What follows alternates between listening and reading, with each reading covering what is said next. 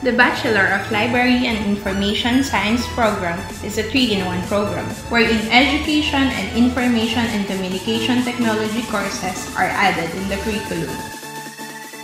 The College of Education and Human Development also offers Bachelor of Science in Psychology.